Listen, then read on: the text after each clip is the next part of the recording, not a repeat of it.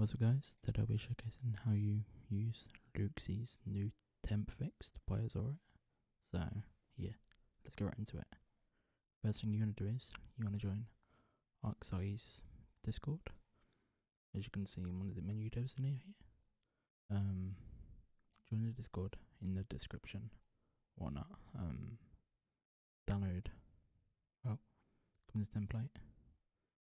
Download Luxie's fixed, and we have different templates are currently fixed. After you've downloaded it, open up the CS branch.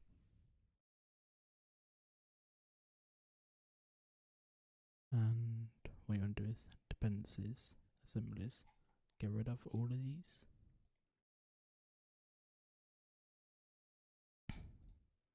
Add project reference, browse, get all of these all the way down to Steam VR actions, add, go past all the systems,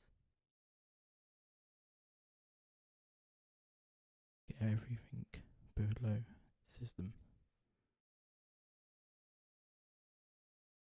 and after you've got them, you want to go browse again.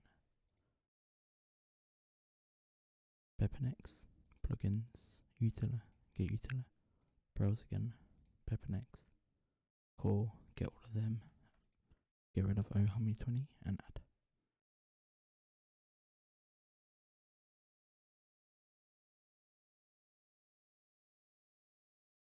So it's done. This will go up, OK and OK. You want to go into assemblies, find net standard, delete that.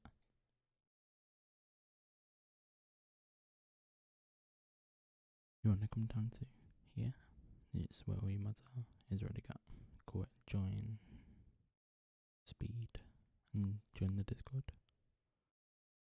What you want to do is here, go in if buttons are active, do that, and then you can put your own mods there, use that for like the code of conduct stuff, and like plat for all your mod needs.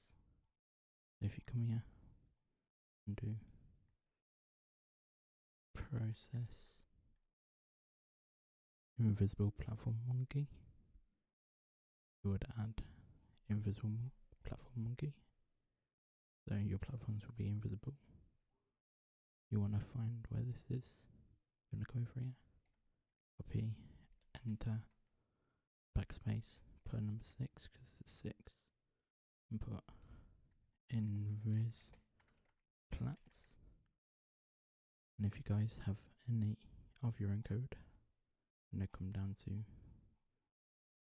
here, enter again, and just paste your own code here.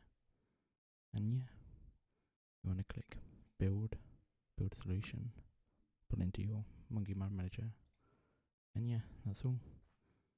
Peace. I missed a couple of things, like your name and all that, so you just want to scroll down to where is it gone? Here, change these are for your menu colors. You change them for your menu. Scroll down where it says here, you just want to get rid of that and write whatever your menu is. Whatnot. Keep that there, they'll have the FPS on the screen. And yeah, if anyone has any questions, put them below, and yeah, I'll try and help you out.